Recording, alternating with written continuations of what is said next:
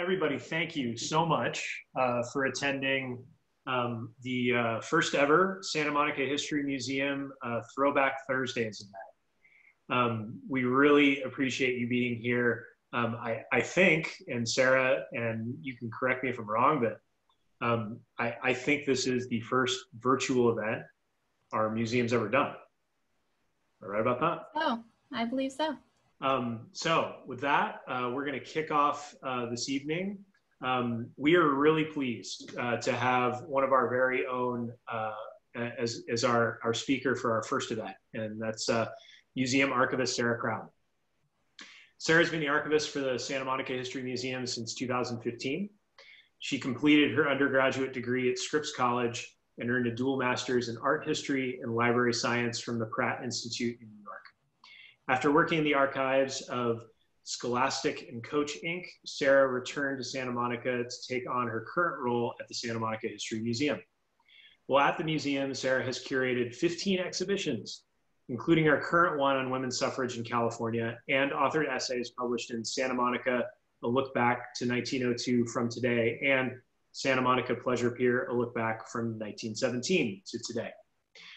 We are grateful and honored to have her kick off the series for us. And with that, please welcome Sara Crown.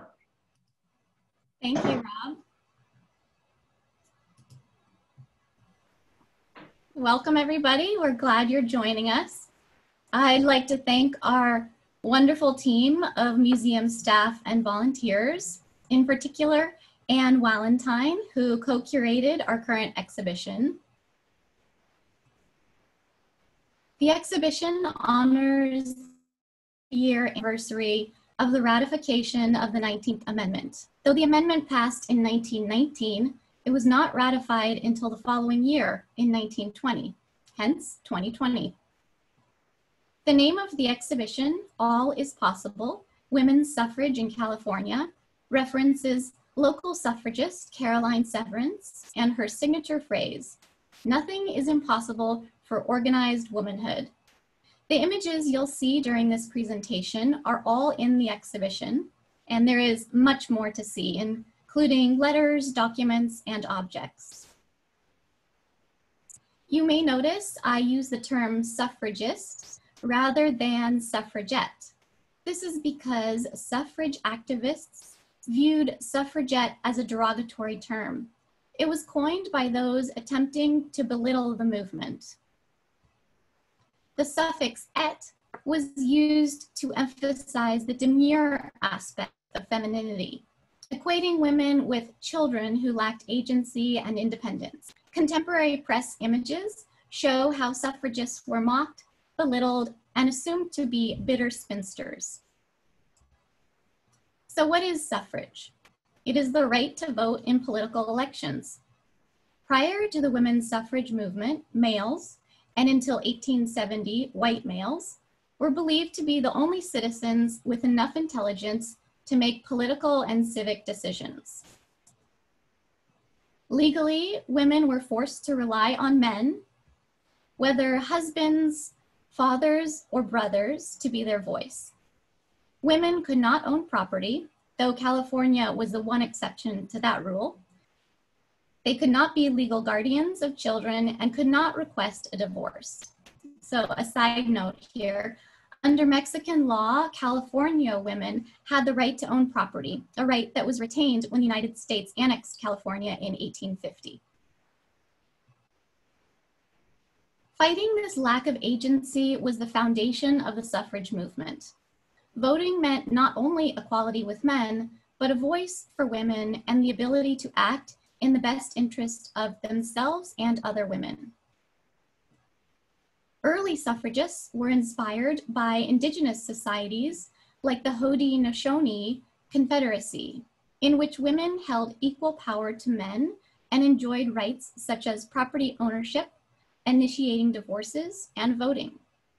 This coalition encompassed a group of 6 indigenous nations in what is now New York State, and was the oldest continuous democracy in the world. Its longevity proved that such a model could work.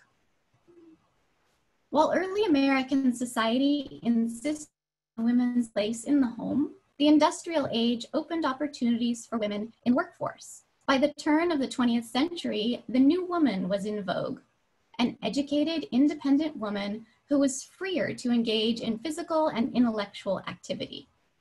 World War I accelerated this shift, with women taking on wartime jobs.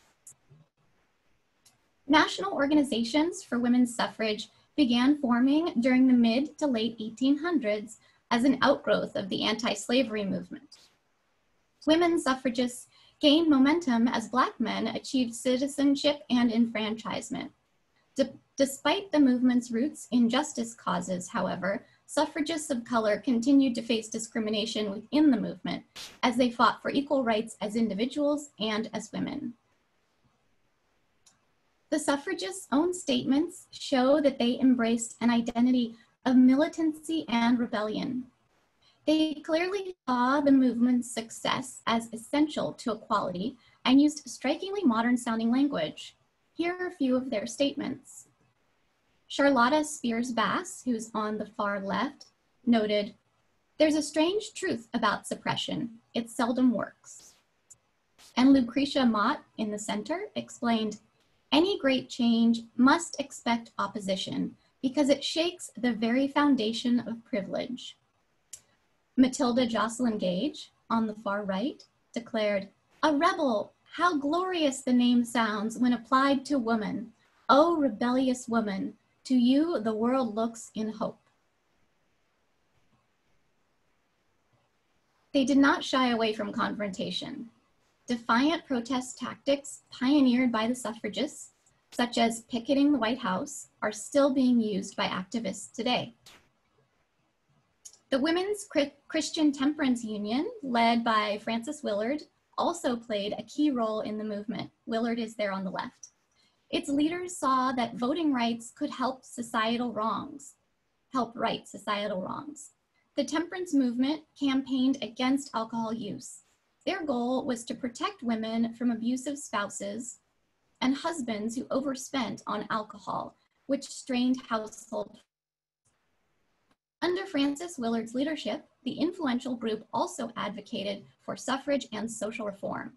However, their support caused the powerful alcohol lobby to oppose women's suffrage, as the lobby believed all women would vote for temperance.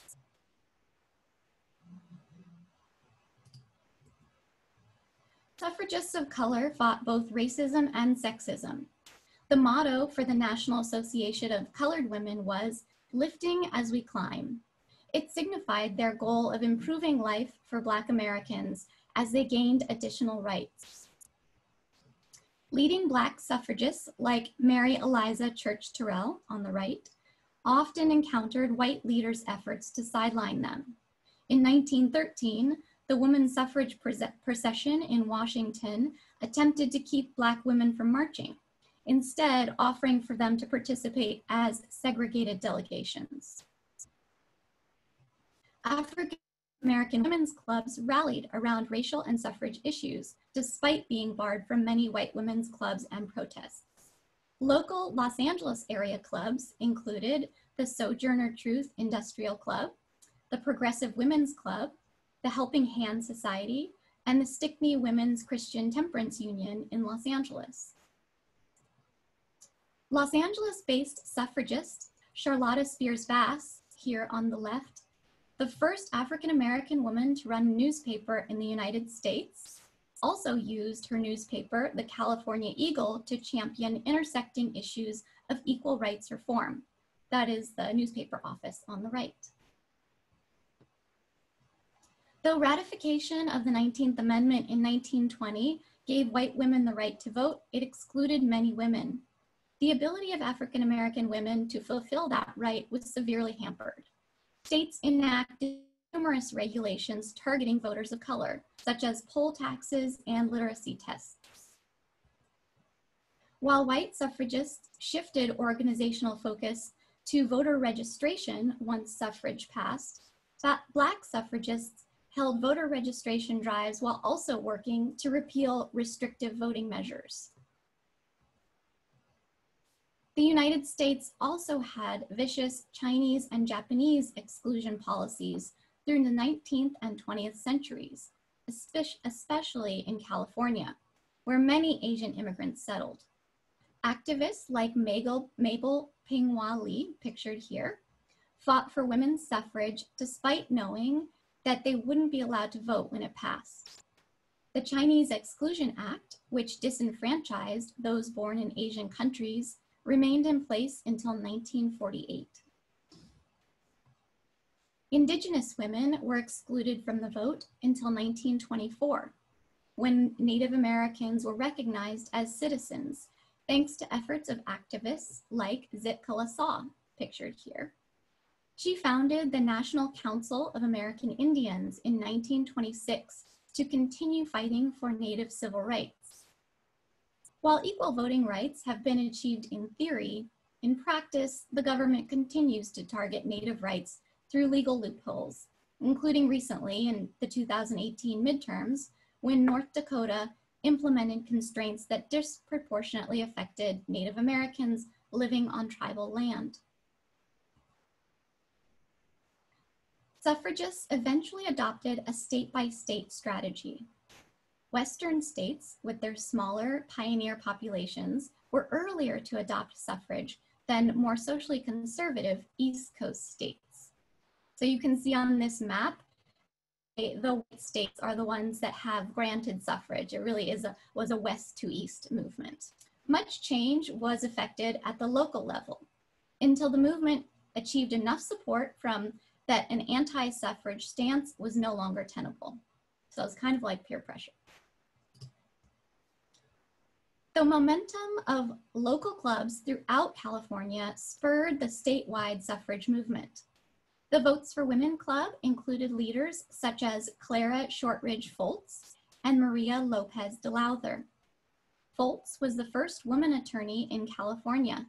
She helped, and she's pictured here, she helped organize the state movement and defined women's ability to practice law. Her name may be familiar to Angelinos, as the downtown Los Angeles courthouse is named for her.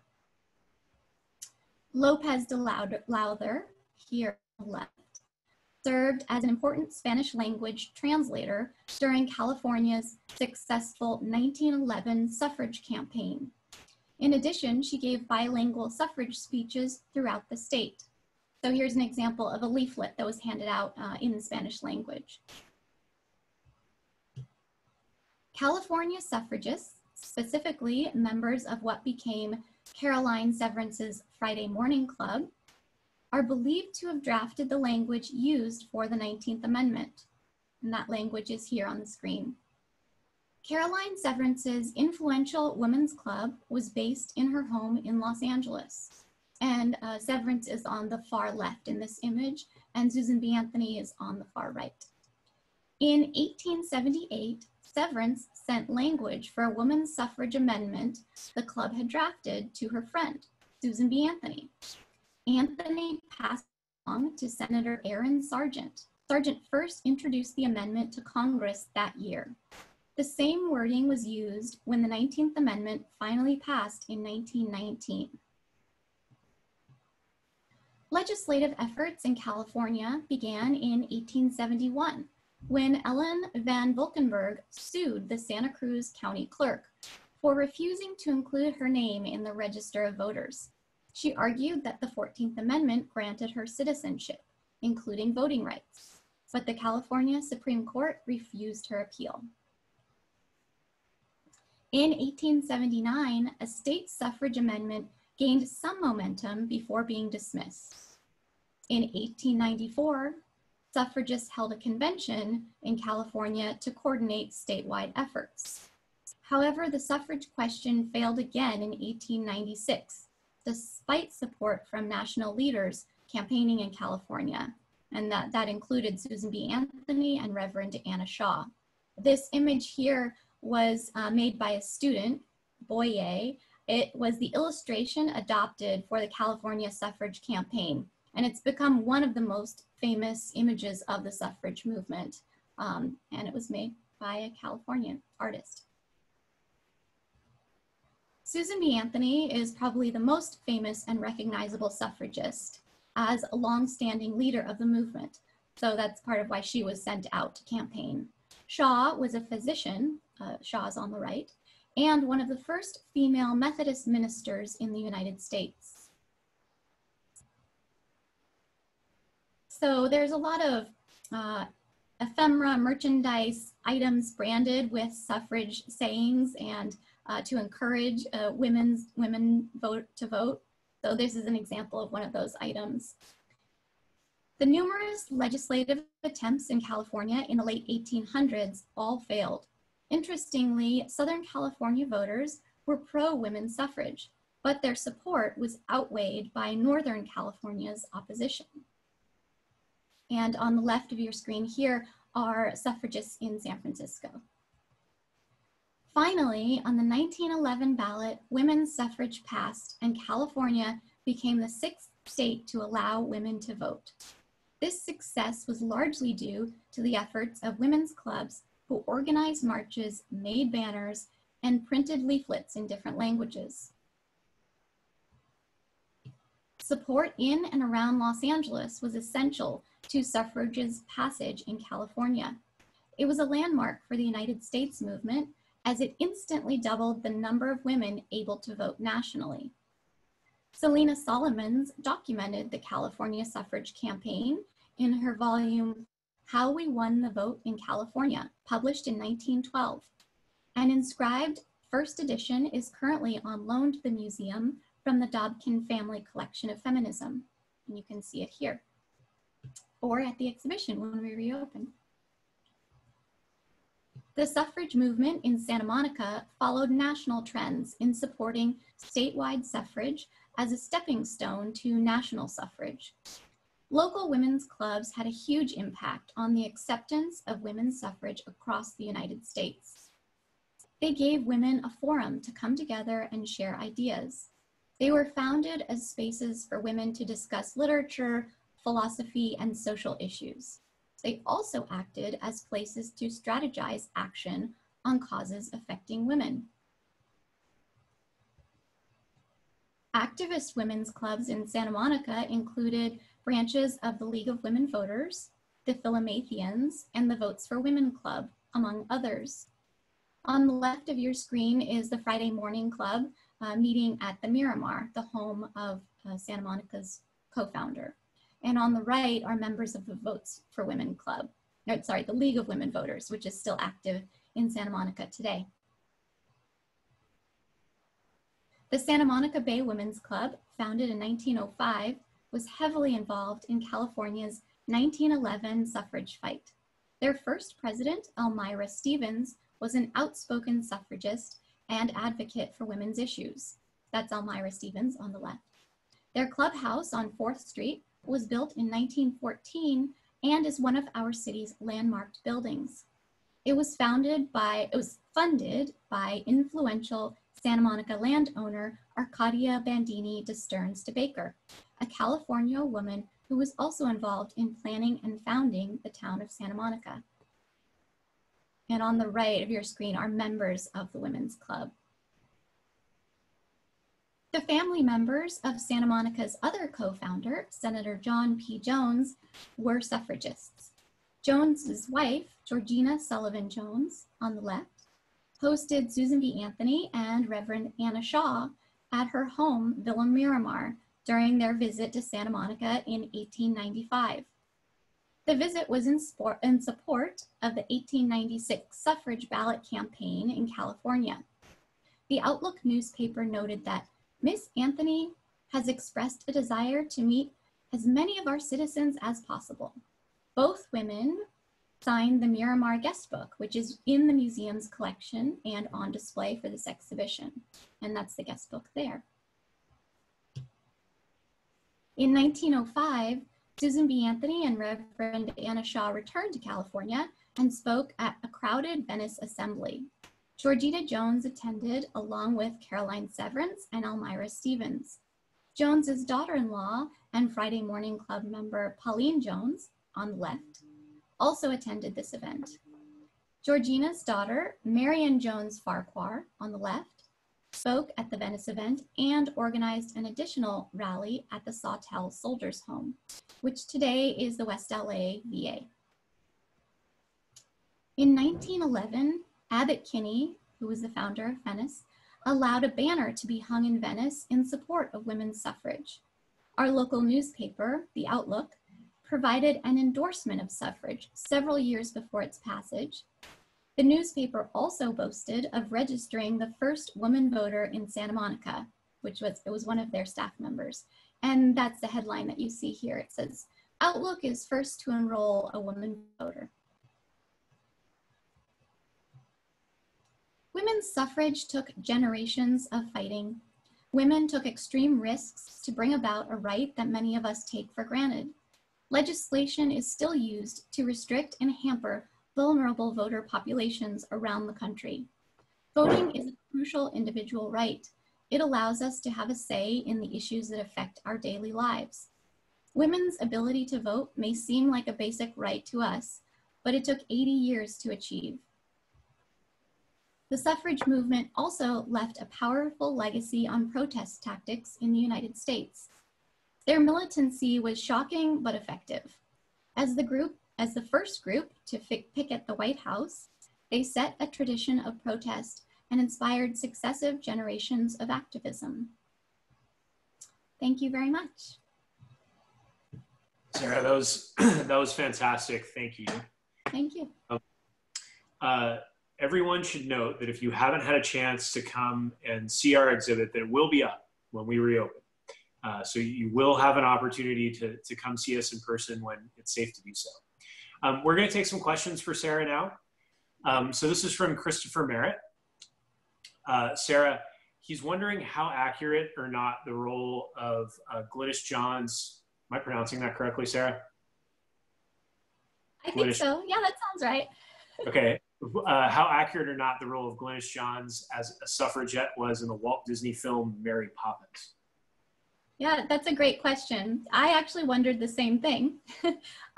So the American suffrage movement was very highly influenced by the suffrage movement in the UK. So American suffragists took their lead from what was going on in the UK.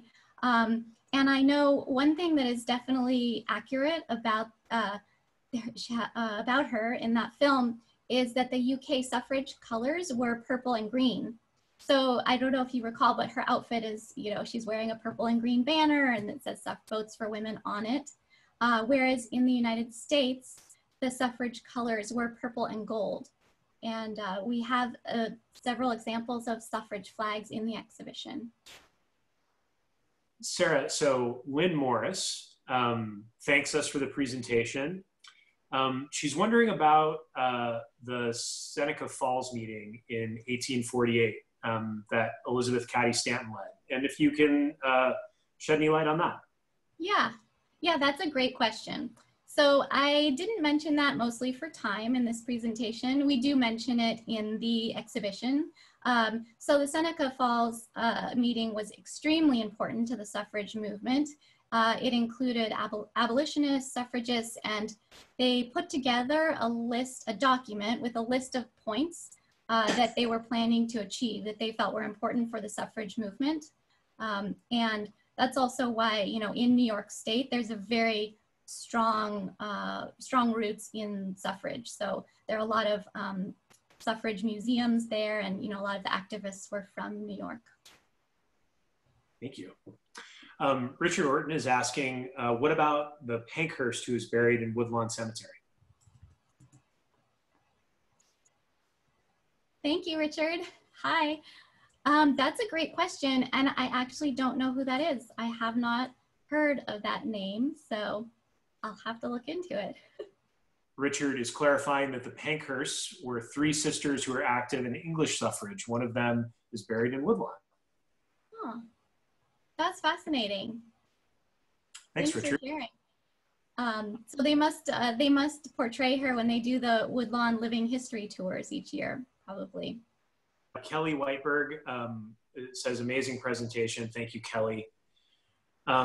Libby Motika, forgive me if I'm not pronouncing that correctly, Libby, was the suffrage movement for women sidelined by the efforts to secure the vote for African Americans?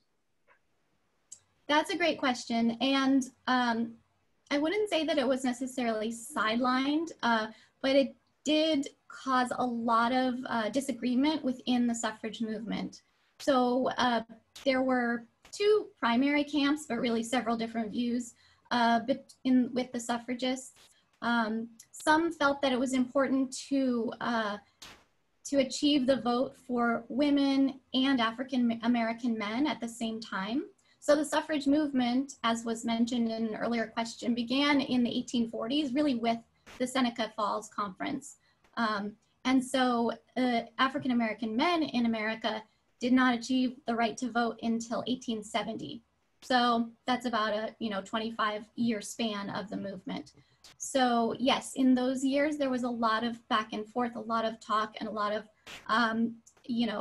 disagreement within the movement about what was the best approach. And so then there was another group of suffragists who felt that it was important for white women to have the vote first and then African-American men. So yeah, it was a really complex issue within the movement, and yeah. Thank you for answering that. Were there any examples of males who impeded the suffrage efforts? Susan Larson would like to know. That's a great question. Yeah, I would say primarily by their, public opinion.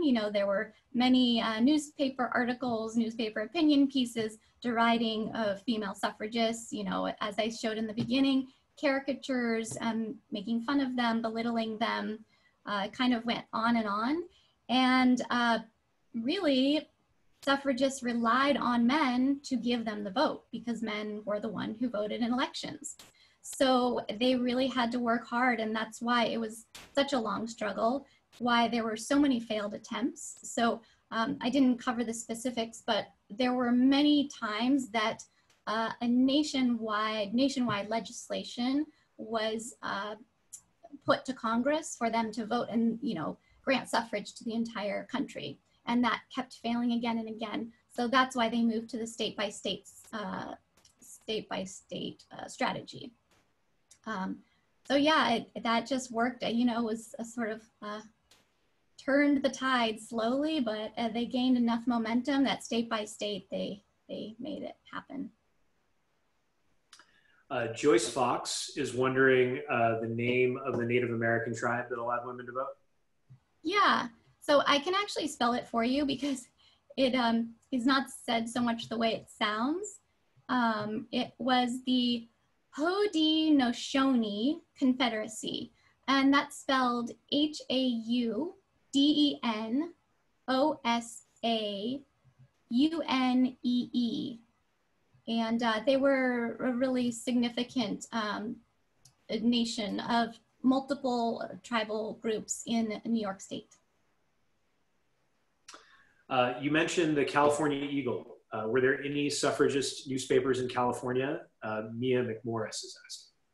Yeah, so the California Eagle was actually an African-American newspaper, but it was woman-owned, so it touched on suffrage issues. There was also another African-American newspaper in Los Angeles that also touched on suffrage issues.